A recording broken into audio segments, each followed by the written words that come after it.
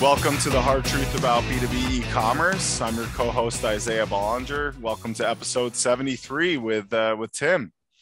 Well, hello, everybody. This is Timothy Peterson. Welcome. And I made a joke last time about 1972. I actually do remember 1973. I was in third grade, and my teacher was Mrs. Sampley. I have no idea if she's still around, but I remember.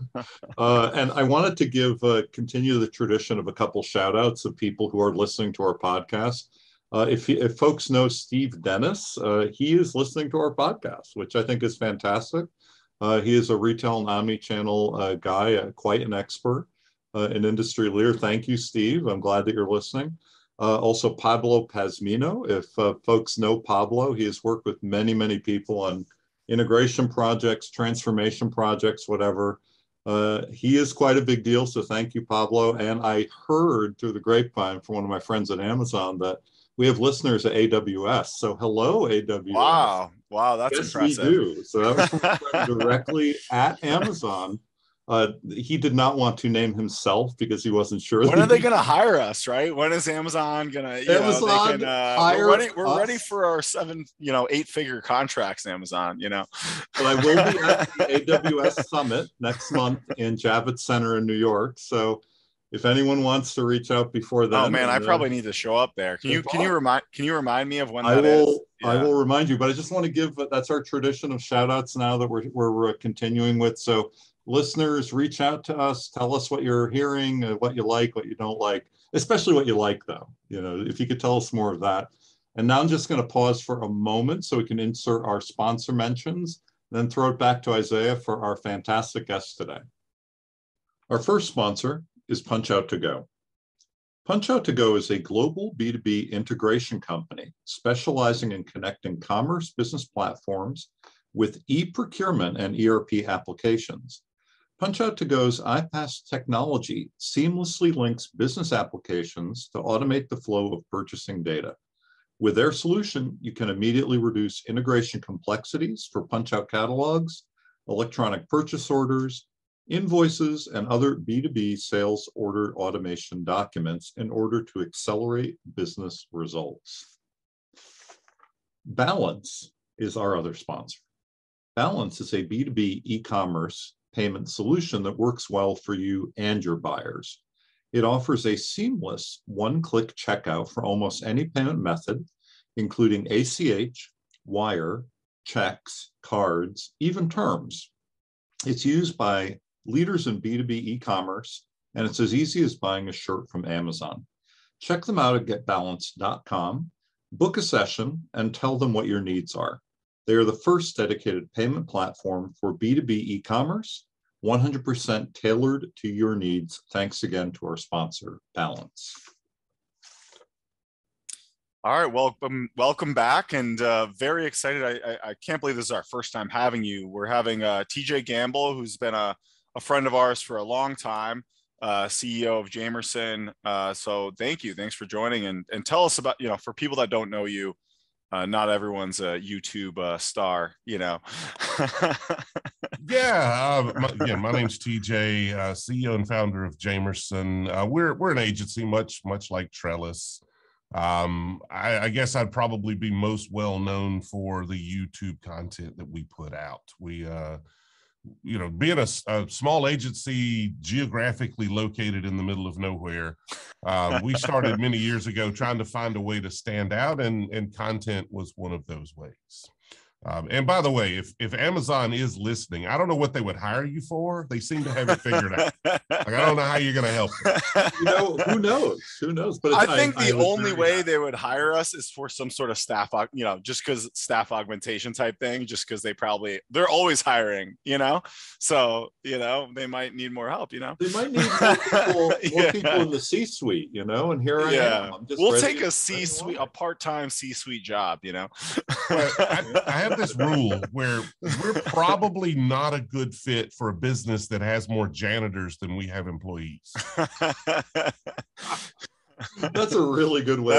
That's a good rule. That is, but you guys, I know you've worked with some larger customers. But yeah, let's get into it and tell us about, just maybe a brief history of how you kind of got into B2B commerce. It's probably similar to how I did, which is you're doing e-commerce and then all of a sudden you're like, wait a sec, there's this whole B2B system segment and they need help too. And not really, it feels like no one's figured it out and no one still has figured it out. We're, 10 years into me doing it, and probably same thing with you with, Magento, BigCommerce, and it still feels kind of like, in some ways, it feels like the wild, wild west a little bit with B2B. Well, that's what I like about it. Being an engineer myself, very technically focused, run a very technically focused agency. And so we like technical challenges. And we tend to gravitate toward industries that have those technical challenges. So we do a lot of automotive and then obviously B2B, because you've got huge SKU counts, crazy buyer journeys, and Lord knows what kind of back office systems they're going to be running. When did that moment hit you, or maybe it wasn't a moment, but a period of time where you're like, hey, there's something here and we need to like seriously focus on this B2B stuff and take it more seriously versus like, your traditional just retail B2C? I mean, I don't know if there's a moment, right? As a business owner, you're usually just following the paychecks, right? That's what got me into e-commerce. I was trying to build WordPress sites. I'm trying to build e-commerce sites. I was like, these e-commerce people pay. Like, let's go that route, right? You can actually quantify the value that you're bringing to them. Yeah. And B2B is a lot like that, right? Being more technically focused, a lot of our revenue, a lot of our work is in the engineering side of things, figuring out those problems, building solutions, writing code.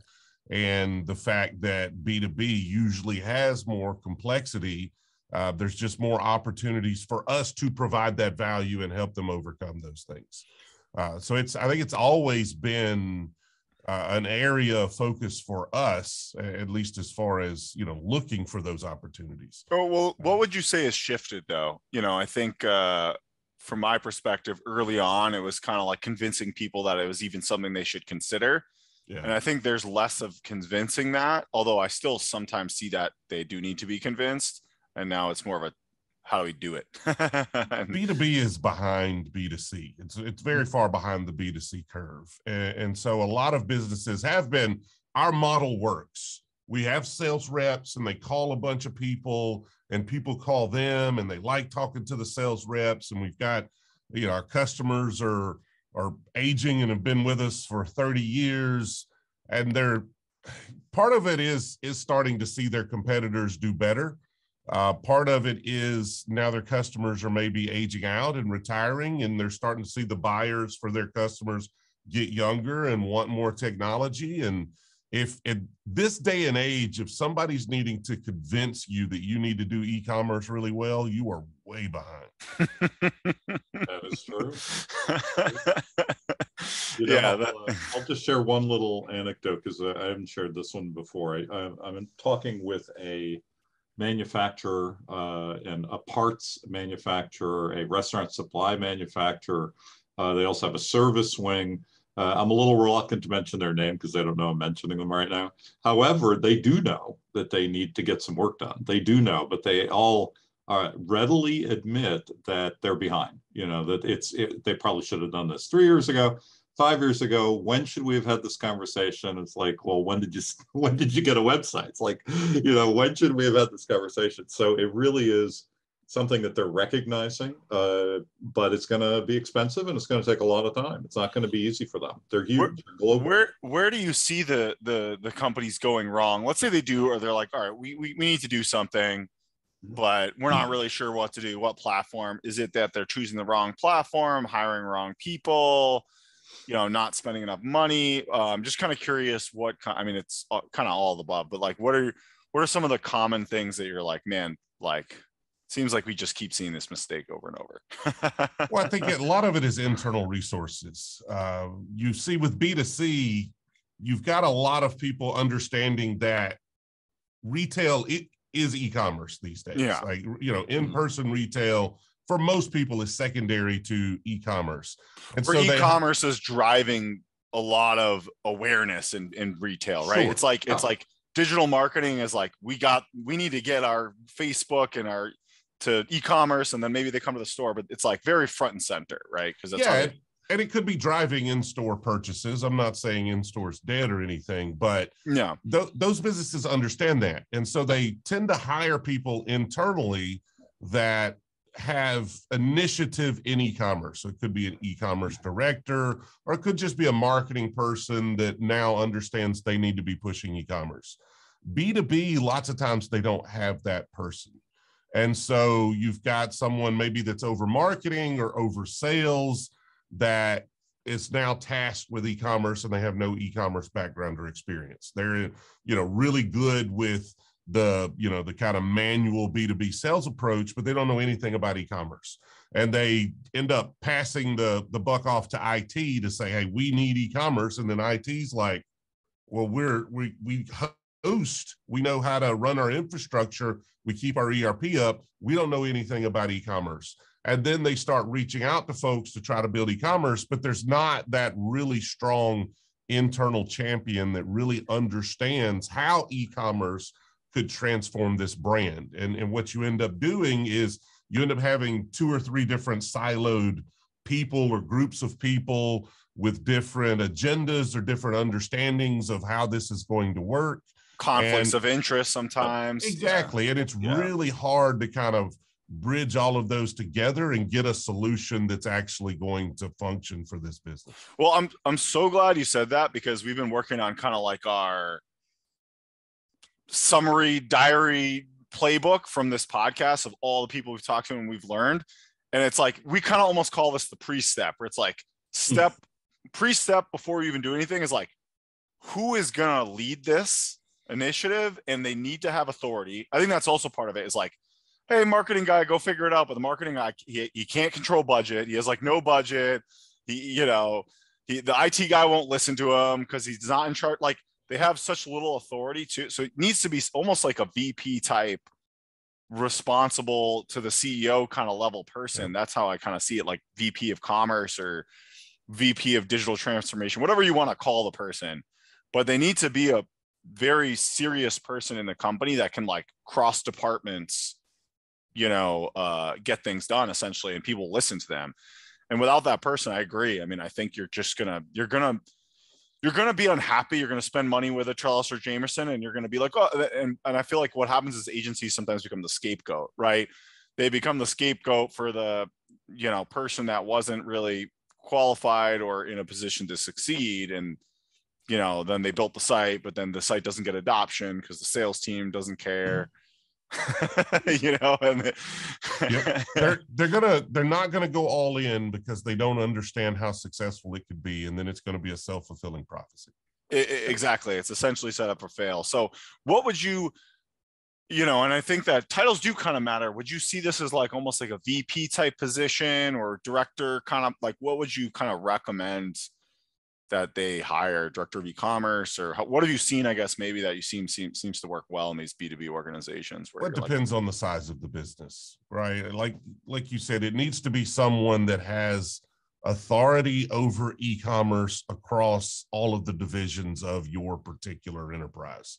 And so if it's smaller, it literally just could be the marketing person. It could be someone that reports to the owner. We've seen that a lot, right? Someone that's, maybe they don't have an e-commerce title, maybe they do, but they report to the owner.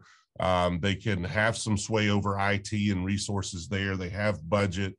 On a larger scale, it probably is going to be that VP role that you're talking about. Yeah, some sort of VP of commerce or operations or something where they have some pretty solid power. I mean, one thing I would add to this too is that one of the companies I was working with, again, manufacturer, right? They were trying to figure out what they were going to do, and they did not have somebody dedicated for e-commerce. They originally suggested, let's have a task force. We'll do the e-commerce task force. And I said, this sounds like it's an outer space thing, or, the task force, and I said, let's look at the number of hours that all of these, senior level people are supposed to now devote to a whole new area that they're not expert in. And they're like, oh yeah, I guess we should look at it a little differently. And they ended up hiring somebody as a VP of e-commerce, and now they're doing quite well, right? So it does make a lot of sense for a business of a certain size to just keep moving it along, get that expert in and keep going. It's probably cheaper for them because then it saves all those other executives times to focus on their jobs. And that's always a red flag I see is to your point, TJ, is when like it's not someone's full-time responsibility. And then it's like, it's going to be a monumental process with B2B commerce and culture change. And it's not even their full-time job. Like they still got to maintain the ERP. I've seen this where like the IT guy, and he's got to keep the lights on the ERP of like a giant organization with all the like craziness of logistics. And it's like, how can you possibly do that and build this entire e-commerce infrastructure? Something's going to fall down, you cannot enact change in an organization unless that change is your primary focus. Yeah. So when even when we hire internally, if we're trying to change something, that can't be someone's part-time job. Yeah. So let's say you got this person, they listen to TJ. Usually I would say it's next step is kind of the infrastructure. So let's talk a little bit about that. I mean, I really believe, obviously if you're Amazon, which we were joking about, Amazon's, I guess, amazingly has listens to us, which is I guess, cool. I mean, it's cool. It's definitely, I guess, a compliment. There's the big companies that can afford custom, and it kind of makes sense for a certain size, but we're trying to help the people that can't afford custom, which is like 99% of the businesses out there. You probably want to build around a platform. What are you seeing in the ecosystem? Obviously we both have kind of a little bit of a bias towards Magento and BigCommerce, but just kind of curious what you're seeing out there. Maybe it's a little different than what we're seeing, but. Yeah, I had some interesting conversations literally last night with a large organization that has written everything custom. And so their ERP's custom, their e-commerce is custom. And then you're like, so are you a software company? they have 100 developers internally. Wow. So yeah, they are a software company. Wow. Yeah. Wow. But they're not really a software company, right? So it's custom is a trap for a lot of people. It sounds wonderful. And what they're thinking is that we can eliminate any inefficiencies and build tremendous scale, because they're trying to do 100,000 orders a day through their e-commerce. And they're just like, there's no inefficiencies because we wrote every line of code. Like I don't even think they use frameworks. It's a lot of Java stuff. So I guess a little bit of Java framework there, but it's fine. But the problem you run into is you build this custom thing exactly like you want it. And it could be exactly like you want it, but is it exactly like you want it a year from now or 2 years from now? And as the industry changes, your needs change, your buyers change, what that custom does is become an anchor because it has no agility to it. Yeah. And if you want to change any part of it, then it is a big intrusive endeavor. Custom is not, unless you're like biggest of the big. Yeah, you have a CTO and you have a visionary technical, roadmap. But to your point, I think what's even also what I see with this too, and we're dealing with a few of these where we're kind of embedding some technology. They're actually buying some things to add to the tech stack. So sometimes what's interesting with custom is you kind of buy and build. So there's like a mix sometimes where you can kind of do a little bit of both. And we're helping them with some of the implementation of in this case, actually in both cases, I think it's BigCommerce, which is kind of interesting. We're seeing them become a decent choice or like a more favored choice for custom people to buy something because they do have good APIs and they can kind of embed into the back end from like a headless perspective. But what's interesting with these, we have both are in similar situations. If you don't have good documentation, so what they don't realize is like, oh, it's internal. We don't need documentation because we're not a public product. But then if you don't have documentation, how do you onboard new developers? Right. What happens when you lose some developers and you got to replace them, or you lose like top talent, especially if you're not culturally, Google, Facebook, whatever, it's probably pretty hard to retain the top talent and the engineers. You're going to lose some, and then you got to replace them. And then no one knows what the hell is going on because it's all written by some guy from 20 years ago or whatever. That, like you said, it's like you got to like go into the plumbing to figure out what's going on, and it's so hard. Another angle I would just put out there, and I think you just basically you said this, TJ, is like, if you have 100 developers, are you a software company? Because really, that's the question to ask. Like, if I'm coming in and I'm going to consult with somebody, it's like, well, what is the point of your business? Is the point of your business to sell this product or this service, or is it to employ 150 developers to just keep updating things all the time, right? What is the point of your business, right? So it's a question that sometimes people get really weirded out about, but it's valid. It's like, you need people to keep things going and to support and to progress, but you don't need to. Well, it could be a competitive advantage, right? I mean, like Tesla, they're manufacturer, but they also probably have one of the best software engineering. But you have to have that like leadership and that visionary aspect to sustain that, I think. Otherwise, you just kind of end up with a legacy software team. Tesla is a tech company. They are selling that software. Yeah. You're right. Well, I'm saying there are companies where you're selling software and you can still have a manufacturing component and it makes sense, right? But there's a school supply company, for example, I worked with some years ago. They're fantastic. They're one of the biggest suppliers for schools at every level, all the way through the university level of anything, right? Do they need 100 developers? Not really. That's not the point of what their business is. It just didn't make any sense, for a business like that, to be doing it.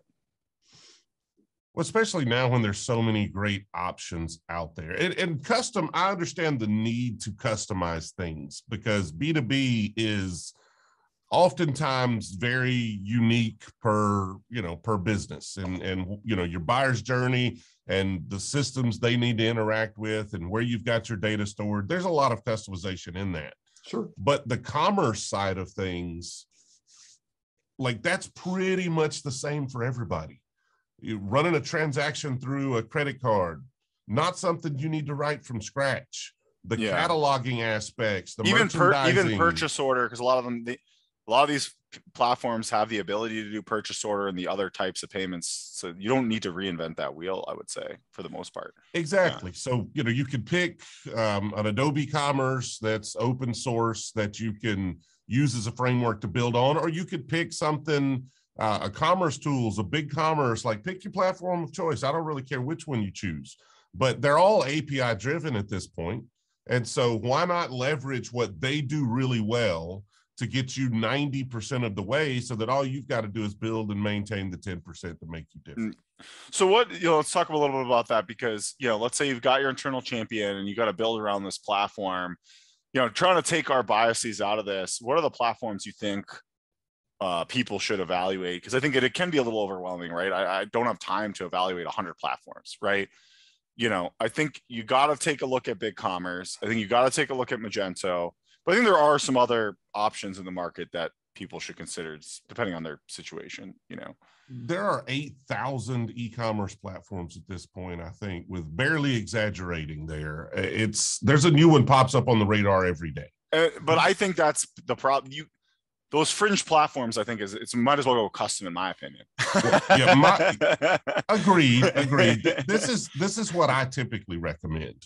You want to look at all the mainstream platforms to see if they, work for you. Like look at Shopify. Heck, I'm not saying I don't think Shopify will work too well in a complex B2B environment, but it's worth your time just to evaluate that a little bit. BigCommerce has really good B2B. You've got obviously Adobe Commerce, Magento.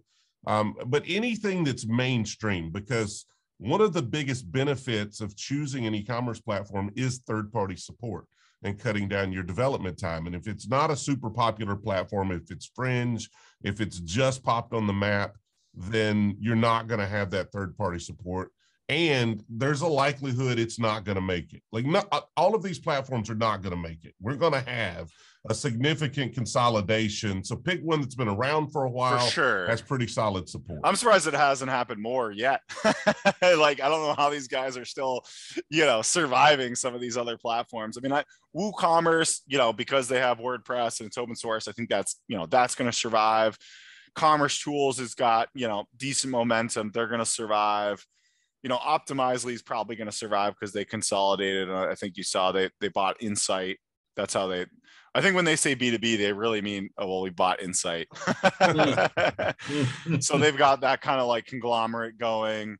Well, I think one of the things that happened at some point in the last, like, I'll say 5 to 10 years is that there are a lot of these like boutique-y, bespoke kind of platforms that are really category specific, and they market themselves that way. It's like, I'm for jewelry, and, for both B2B and B2C, and they have like 40 or 60 of the major players in that space. And then that's it. They stop.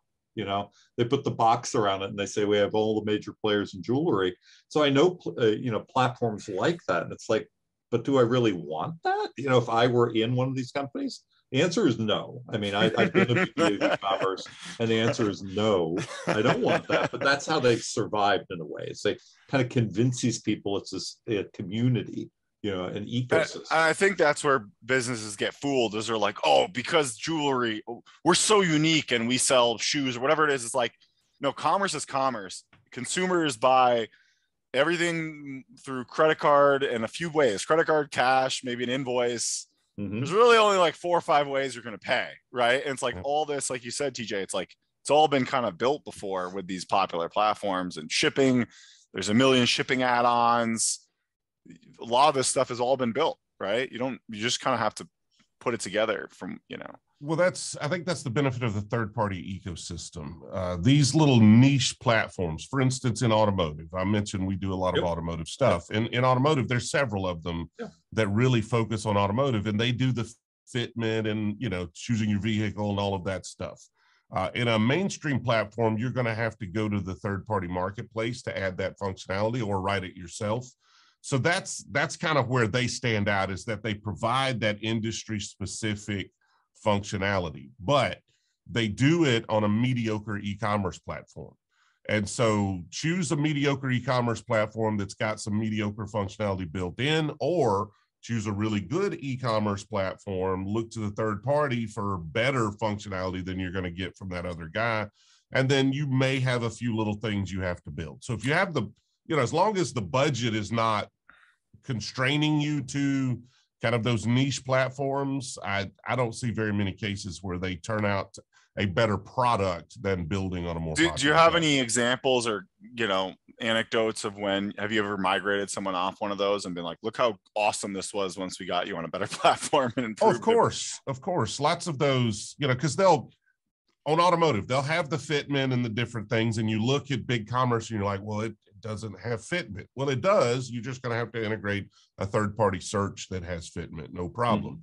And then they move over and they're like, well, look at all of these merchandising tools and promotional stuff and content management that we didn't have on the other platform. We were sacrificing all of that just because this one didn't have fitment out of the box. Yeah, and it's almost like they're sacrificing their whole rest of their business for like 1 or 2 features, right? How many times does that happen? Where you get locked in, you're like, this marketing, I don't know what it is, but you get locked in on this thing as the problem. This is your enemy right here. This one thing is your enemy, and I have to fix this problem. And you ignore all of the other things that your business is affected, or that affects your business in this project, to lock in on this one thing, fitment. I got to solve this. So I need a platform that has fitment out of the box, or I need a platform that's open source. Why? I don't know, but I need one that's open source, or I need one that's SaaS. I don't want open source. Why? I don't know. I just know this. And there's so many times we talk to folks that are just laser focused on one thing that is, it might be important in the grand scheme of things, but it is not the most significant thing that they should be focusing on. Yeah, it's like, how many people actually use the fitment? Maybe it's only 10% of the customers, and you find out it's only like a little piece of the business, and then, Yeah. Or, it's crazy how people get locked in like that. It's like headless. I'm seeing that with headless a lot now. People come and they're like, we want headless. Well, why do you want headless? I don't know. That's it. I was going to ask you, because we did a headless talk. Could you bring me back? I've learned a lot. I've done a lot more. I have a much better sense of, I think, where to recommend and not recommend headless. So we should do another little thing on your YouTube live stream. Let's do that. Yeah. No, I totally agree. I mean, I do think headless, though, what is interesting about headless is I think in some cases it can be good for B2B if they can afford it. I think you definitely need a bigger budget with headless, but the headless flexibility does help B2B in the sense that they might have a lot of like crazy different things going on in the back end. You kind of unify it into the front end, you know. My general recommendation is if you are going to go through and handcraft your entire buyer's journey, if you're really wanting to fine tune every aspect of your website, headless can be great for that. Like that's going to allow you to get the best possible experience you can. If you're not going to do that, then it's probably just extra money for no reason. And also to add to that, I really think you need to be able to spend, you know, top-notch money on design, user flows, wireframing, front-end development. Obviously, then you got to integrate a lot of stuff because there's more integrations and custom work. I mean, honestly, I would say you're probably looking at significant six-figure budget. And if you're not, if that like scares you away or if you're worried about that, then you should be not serious about headless. Most definitely. And then you need to realize at that point, what you've done is you've chosen a third-party provider for your e-commerce platform, theoretically. And then because you get that agility and flexibility, and now you've built a front end that is very custom and loses a lot of that agility and flexibility. You don't lose all of it, but you do lose some of it. Yeah, we had a lead that we passed on, but somehow they went live. I'm curious. It's one of those things where like, you never know, like, are they actually doing well? Are they happy? Are they running into issues? And I think they had a $100K budget and they wanted a full redesign, headless, all this stuff. And I was just like, I don't think it's enough. And they somehow went live. I checked the site. It did look like they went live with headless, but I'd be curious to know, like, I wouldn't be surprised if they're running into all sorts of like post-launch headaches and maintenance headaches, because that's the other thing. The maintenance is, you know, you gotta factor in some solid maintenance budget, you know. I mean, you don't have to if you don't do it. I can build you a headless site for $5,000. Call me tomorrow's a Saturday at this point. I will build you a headless site for $5,000. I'm gonna flick it on and then off I go. It's gonna say hello world, and you know it's I'm gonna install Magento. I'm gonna throw up PWA Studio. I'll even put your logo in the corner, and then it's yours. Go for it. Have a good time. I usually charge $500 just for logo in the corner. So yeah, there you go. It's free with me. It's free with you. With the $5,000 package. Oh my God. So let's say you've done your evaluation, you got your platform. Do you think you know probably you're going to look for an agency? Where does you go from there? Like what kind of advice do you have for people as they get further into the journey? And yeah, it really again depends on the business. Most folks, you're going to probably want to engage with an agency before you settle completely on a platform of choice, right? Mm-hmm. Like obviously the agency experience and the implementation costs are probably going to weigh into that platform decision process. Yeah. So you want to do that a little early on, and you can go out and find some, like you could listen to great podcasts and you know, come to Trellis, or you can watch a YouTube video and come to us, or you can ask the platforms that you're evaluating for a couple of options, and they'll usually recommend some. Well, you know, I'll mention one other path that people have often taken, because, you know, I'm kind of a free agent at this point. I've done a lot of different things, but I get out there and I always tell people I'm not in anyone's pocket, right? You know, I'm really not. Yes, I could just say, here's what I really think. So right now I'm actually working on this project that's like ridiculously sensitive, because there's a platform, you know, involved, and all the players with the platform that the company's currently on. It's a multi-billion-dollar company. And then there is an agency that specializes in this platform. And then here I am, all right? And I'm supposed to come in and say, I don't like the platform, or I don't like the agency, or both, or neither. Right. And that's what happens too sometimes. It's like, well, how do we make a decision if we already have these things in place? How do we figure out if we're locked into something that doesn't make sense? Right. And that's tough for a lot of businesses of any size. Yeah, I have seen, we talked to a company, we found out they'd already bought a new platform. And it's like, to your point, I mean, it made no sense. I actually asked the platform, they don't have any traction. So it's like, I'm not sure if they're paying for the platform or what kind of deal they worked out, but it's really weird where like they basically had bought the platform, but had no real like tangible plan to actually get onto it. So yeah, they have no idea. Now they could find out that the implementation cost is going to be 5 times what they expected, and that platform decision is just null and void, and they're stuck in a contract.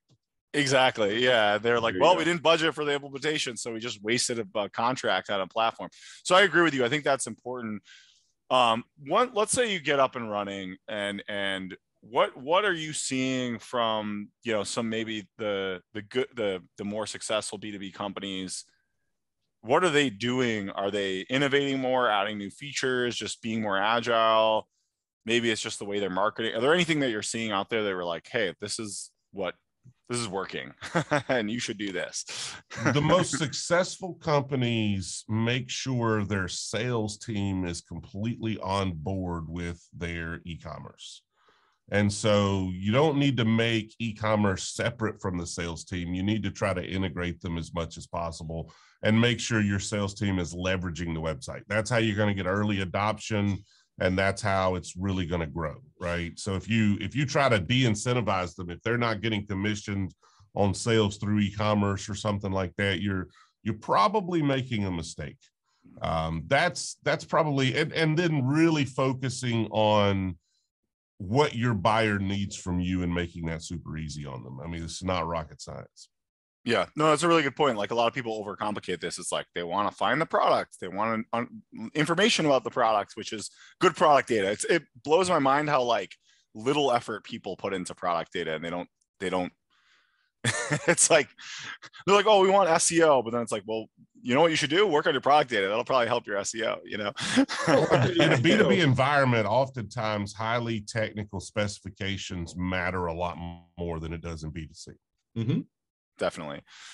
Is there anything that you saw that those companies did in particular to engage their sales teams and get them on board? Was there anything where like, hey, that's pretty cool, they, you know, had an all hands on deck meeting? Or I know sometimes it's tough to know sometimes what they're actually doing. I would involve them early, right? Like, involve them before the project even starts. Make sure they have a voice in the project from the beginning. What would help them do their job better?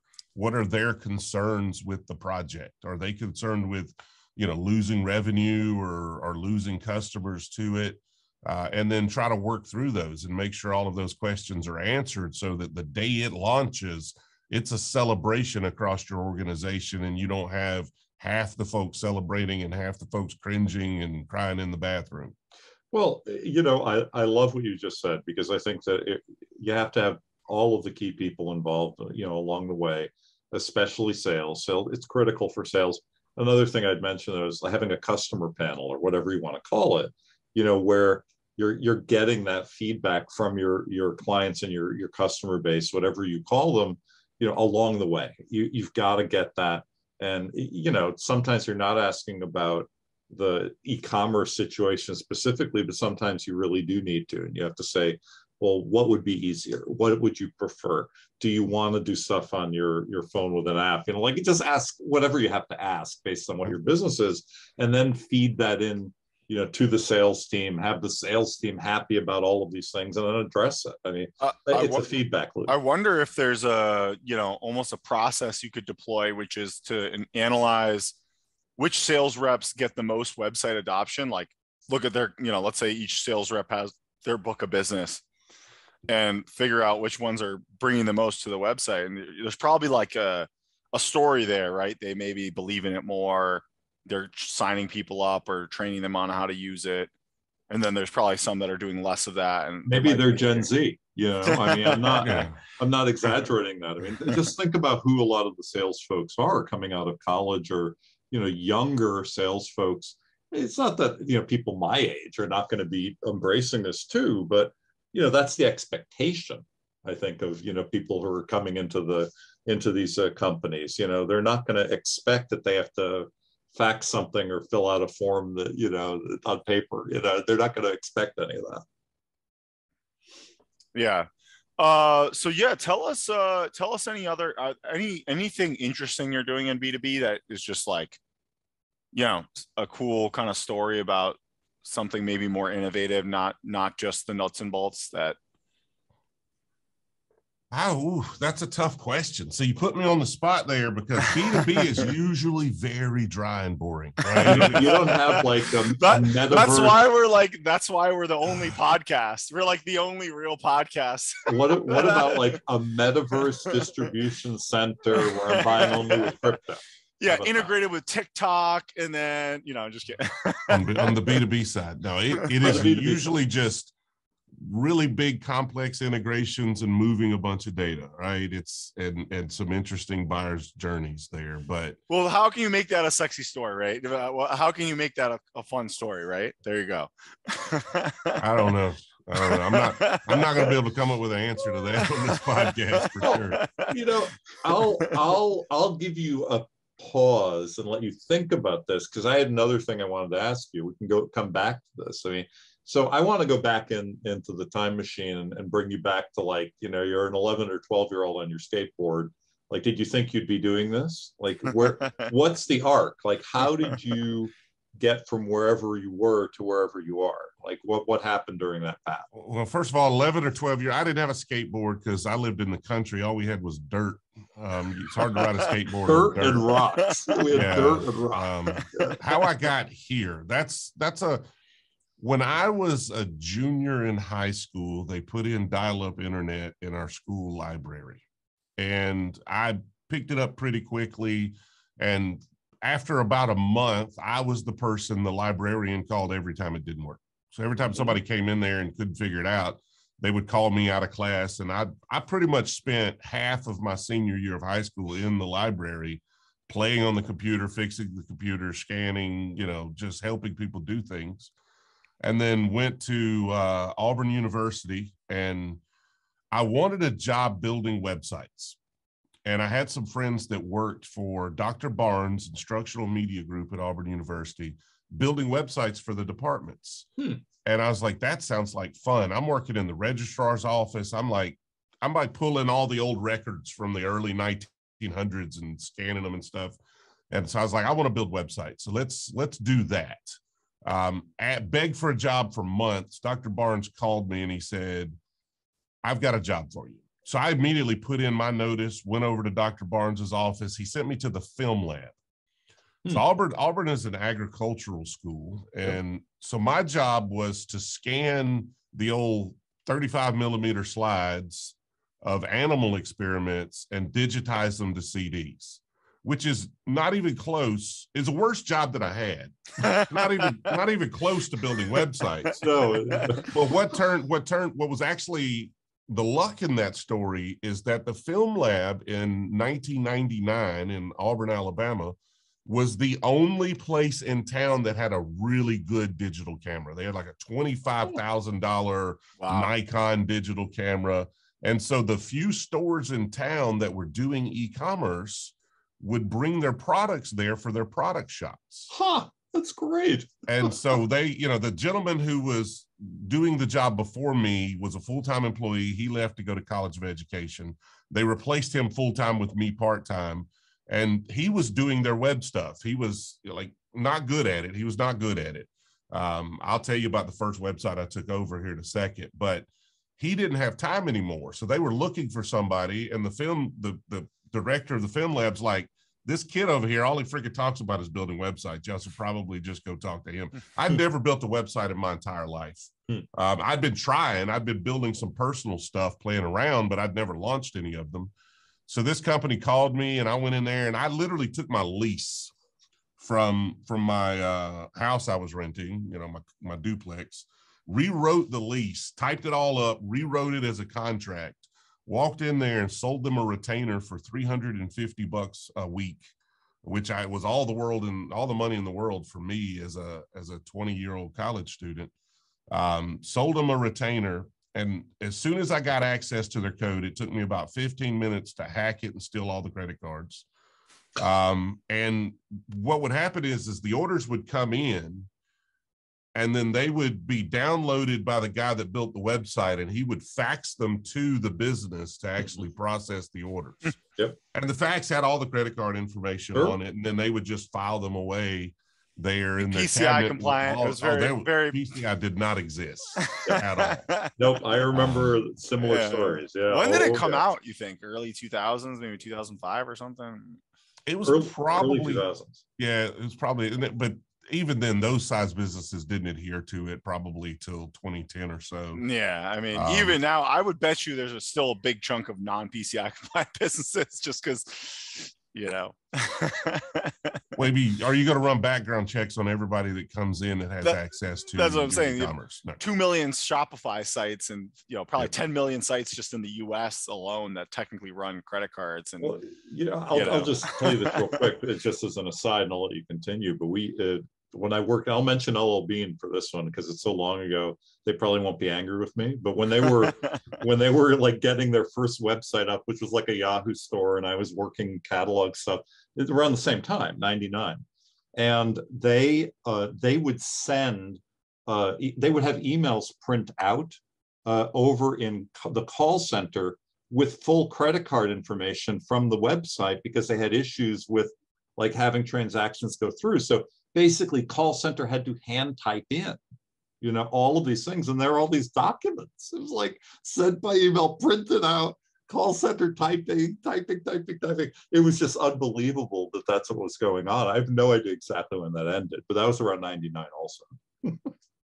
So I want to go back to something you said, because I think it's actually really important, which is, frankly, you're right. B2B is kind of boring. And that's why one of the reasons we started this podcast is like, there's a million B2C podcasts. I'm not going to rank. I can't compete with, the Shopify guy, the one that I think you've probably seen that one. There's like a bunch of, there are a lot of good ones. There's a really good B2C retail marketing commerce podcast. And I was like, I looked, the only B2B podcast, B2B e-commerce podcast I could find, there's one by a guy who just stopped, and he ended up getting working for Salsify, and he shut his down. So it was like 6 episodes, and then it just stopped. And then the other one was what's it called? Remember the former Magento guy that split off and started the B2B platform? I feel like you don't hear about them too much anymore. Was that Roy Rubin or Yoav? No, Yoav.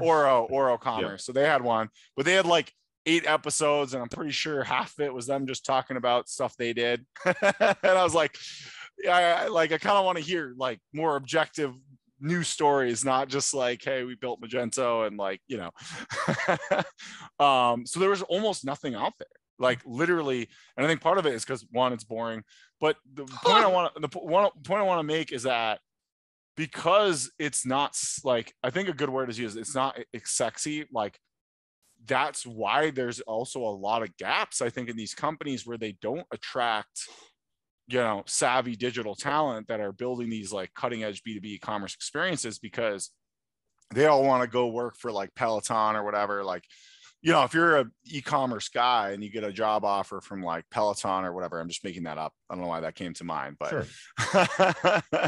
sure. Some cool, like flashy retail company, or like, Bob's, warehouse supply company, like which job are you going to take? Right. Like, so I think there's something to that. And maybe almost, and I'm kind of thinking out loud here. It's like, maybe what these companies need to do is say, all right, maybe we're not going to get that guy, but let's get the technical guy who likes challenges, who likes solving complex problems, is maybe enough of a people person to communicate with the different departments, has enough marketing knowledge to kind of understand what's going on. Doesn't have to be the marketing guru of the world. To your point, like, you don't need to have the flashiest things in the world. You need to just have the logistical things working, which seems like most of these people don't, right?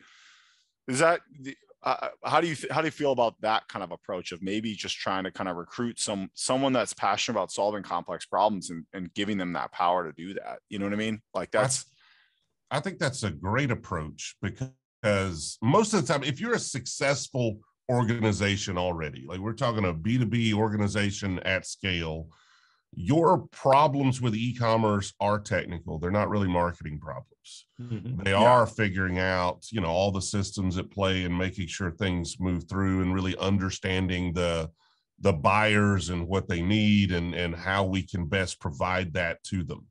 So for instance, you asked a little while ago about a sexy example. I wouldn't call this a sexy example, but one of the projects we've got coming up that I'm most excited about is we just signed one that they sell auto parts in a B2B environment, but it's a little different because they sell to large dealership chains, and the large dealership chains get a car in and they service the car. So wiper blades and different things. Yeah. And, brakes, and then they put it on their lot to sell.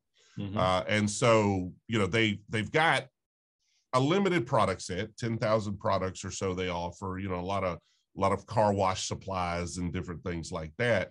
But this is like a very non-standard automotive e-commerce site, and really diving in and figuring out. Well, why is that? I guess I'd want to, why? Well, we're not trying, typically in automotive, you're going to have one of several things. You're either focused on a very small subset of cars.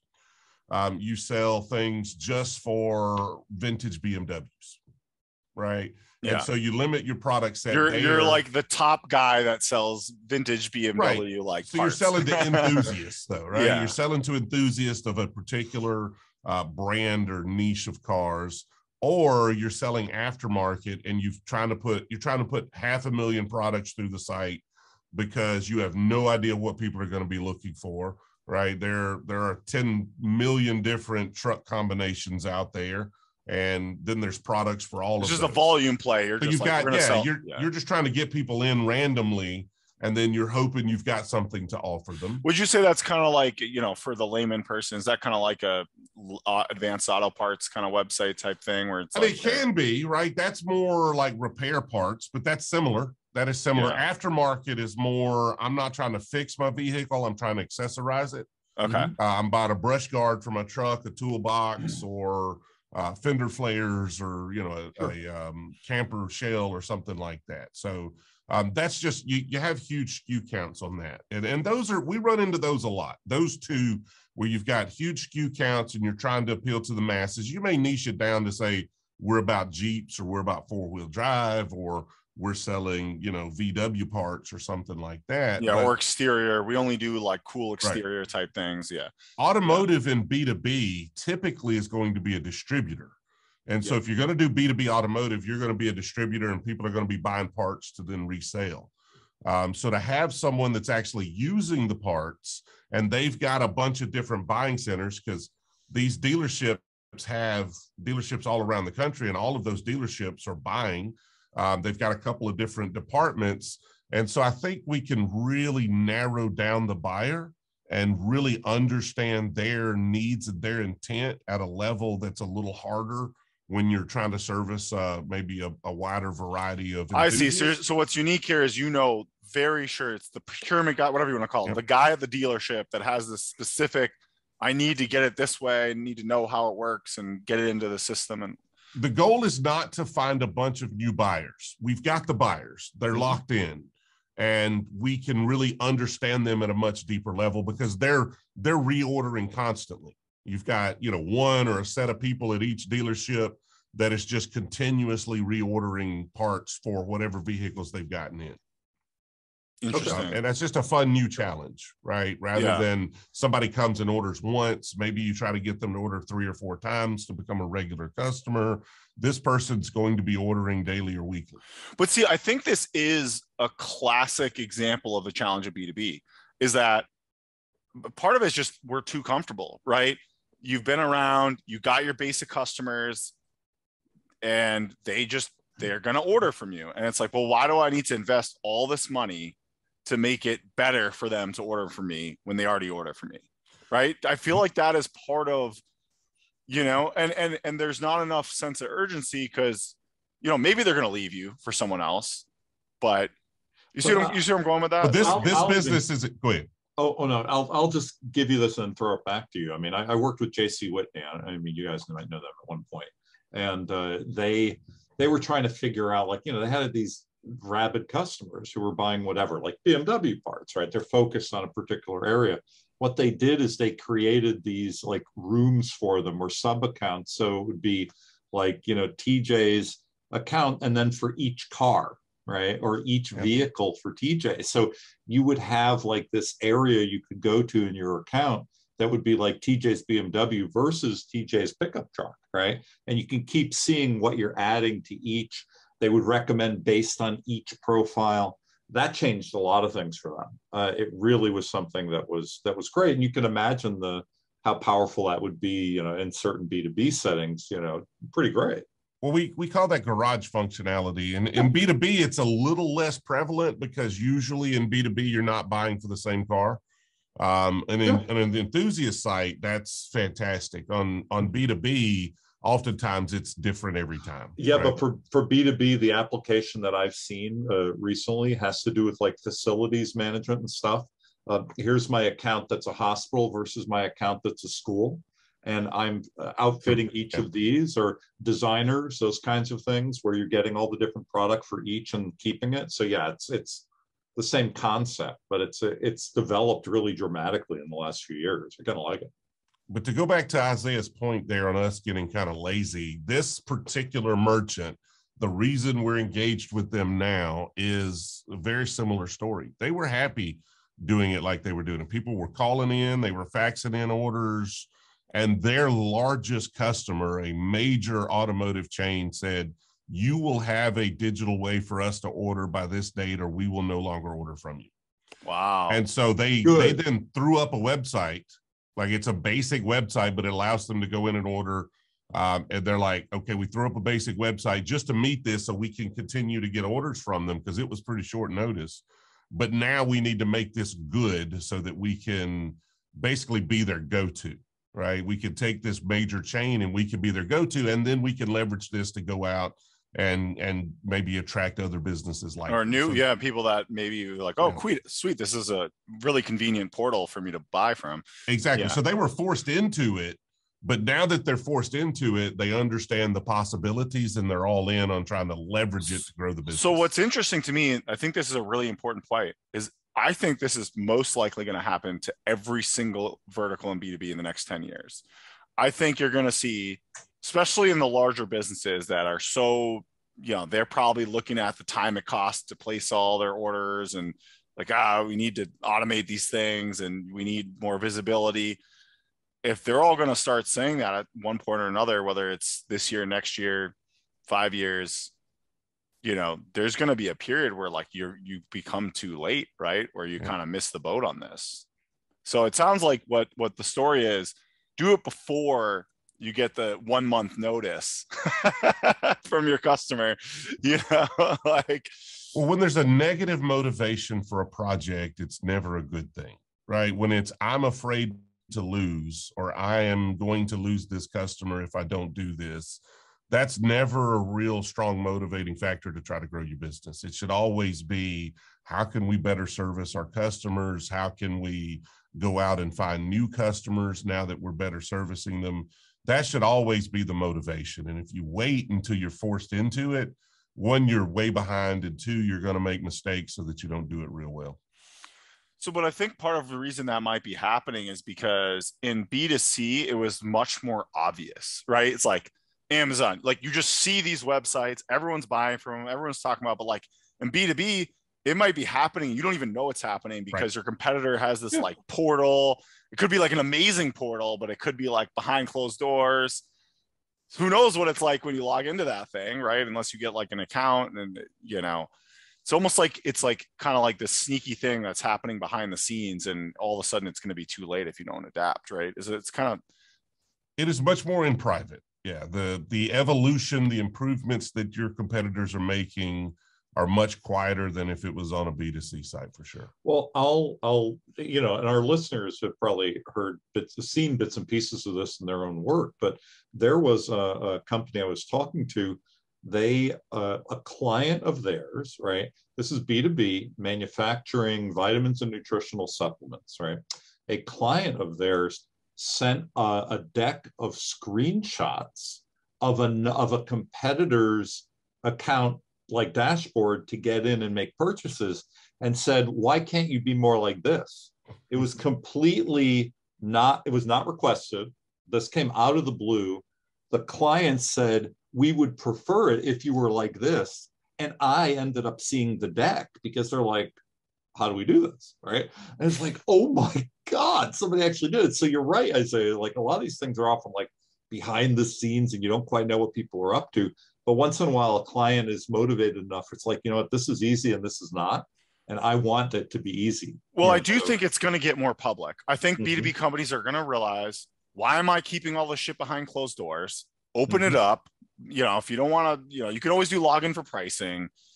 Get your stuff out there because that's good marketing, right? If I can find these accessories and see that I could buy it from the auto parts guy, like that's marketing. And I think that they're part of it also is they've never had to do digital marketing at the scale that B2C has. So they've never really put the effort into that, you know, to your point about that B2C is way ahead because it's just, it is their business. Whereas B2B, it's like, oh, our salespeople will call people, it's fine. Or so I've asked people in B2B how they get customers, and it's like crickets.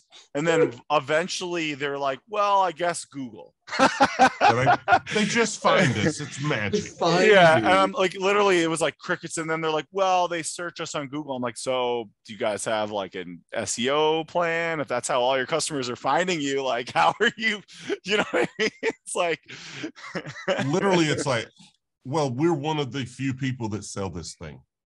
That's their marketing plan. A lot of times it is that we are the niche in BMW, like you said, or whatever.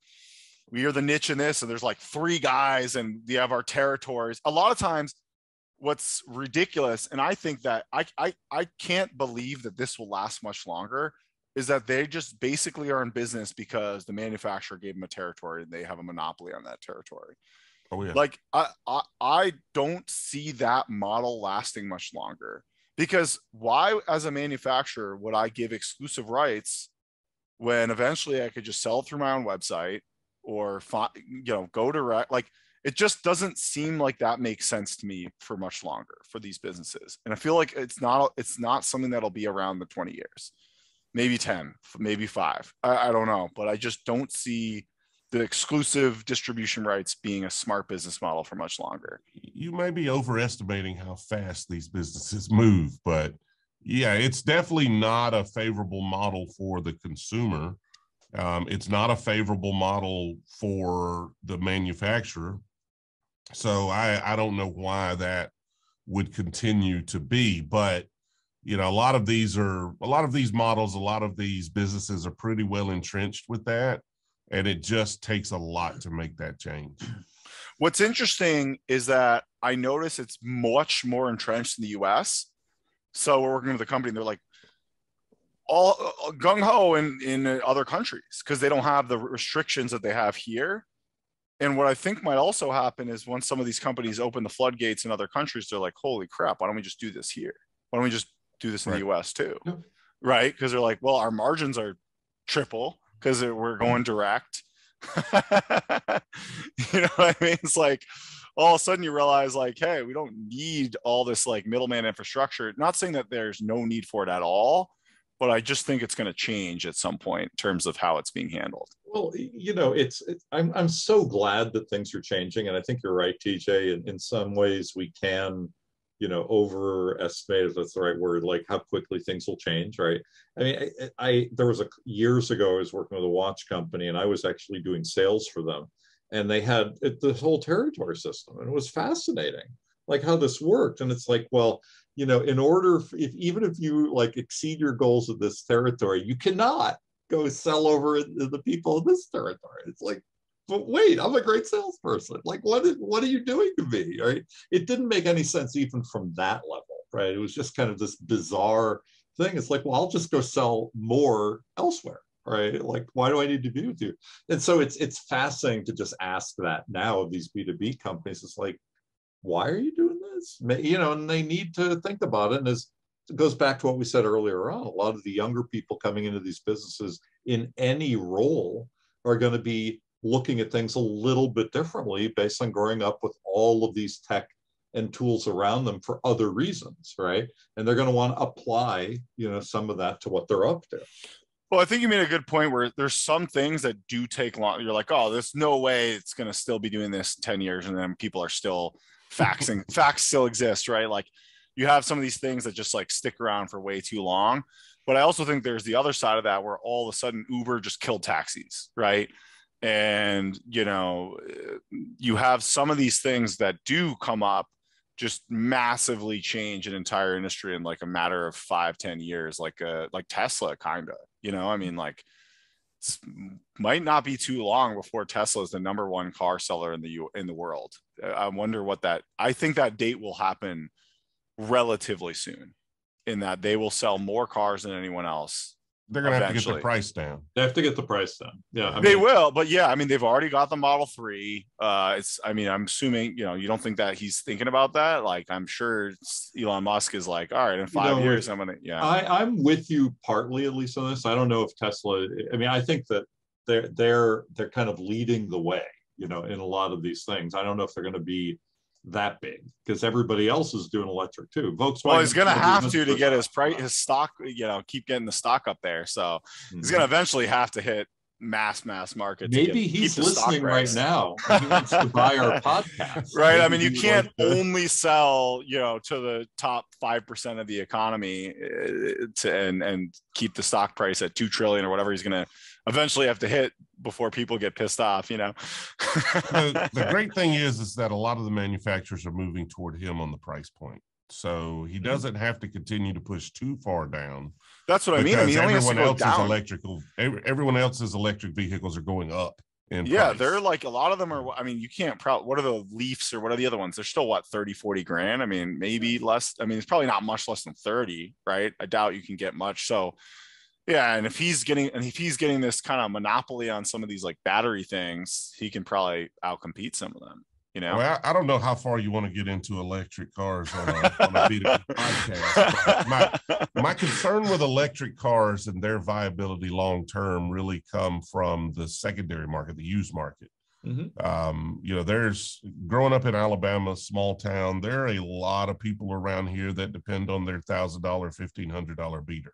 Mm-hmm. And if a used car is going to need a $15,000 or a $20,000 battery replacement when that goes out, then that's going to have an economic impact, right? That's what is that impact? I don't know. It is very strange because I noticed with Tesla, I don't know anyone that's bought a used Tesla at all. You don't want to use Tesla because you could pay $20,000 for the car.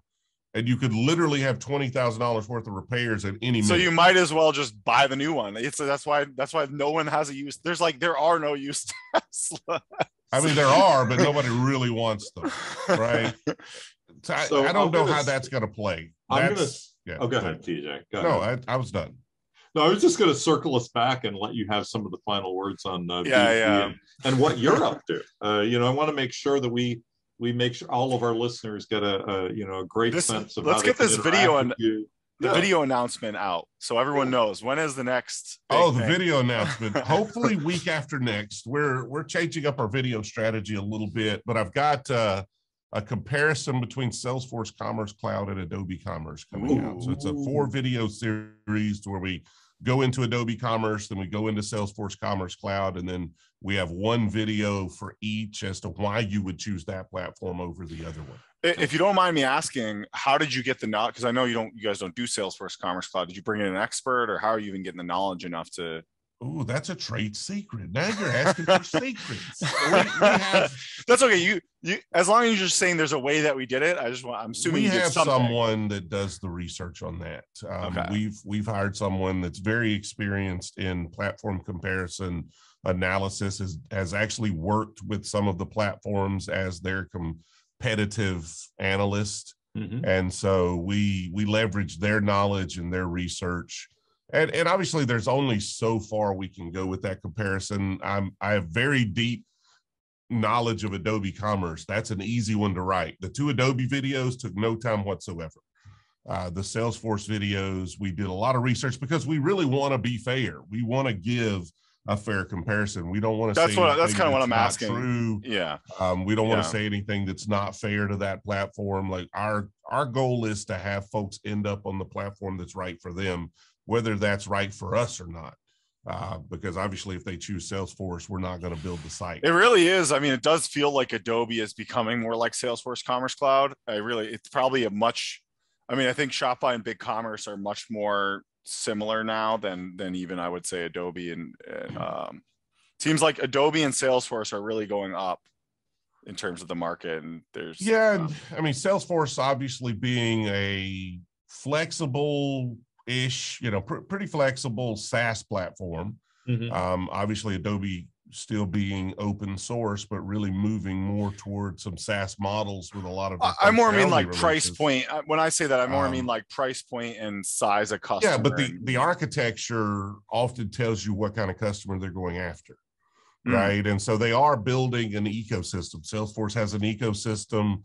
Adobe has an ecosystem, and they are very much building their e-commerce platforms to try to sell to businesses that need the whole ecosystem and not just the commerce. And I'm not saying you can't build on just the commerce, but the people who need the Adobe ecosystem are large customers, because that experience manager license really will eat into your bourbon budget. There you go. You might not have a bourbon budget after. I would most definitely not have a bourbon budget. Do you include a bourbon budget line in all of your agreements? Is that something I should? I really should. I don't know if that would cost me any deals at this point. Most people mention it. Most people want me to send them bourbon. So I might need to, like bourbon gifting fee or something in every contract. I like that. That's good. That's good. Well, I really am enjoying this. I think we do need to do another episode at some point and just kind of circle around some other issues and dive in a little, Let's dive into some verticals next time. I mean, it obviously got a really deep background in automotive. Let's regroup on some verticals. I like the concept of kind of diving in a little deeper into the verticals. Sounds good. I like it too. Well, is this the end of episode 73 of the Hard Truth About B2B? It is. The only B2B podcast with over 70 episodes. The only one. Because no one has the patience to keep it going, right? That's why we're getting people from Amazon and others listening to us. I think there's nothing else. When they look up B2B e-commerce podcast, here we are, right? We do appreciate those two people from Amazon listening all the way to the end. We do. We appreciate that.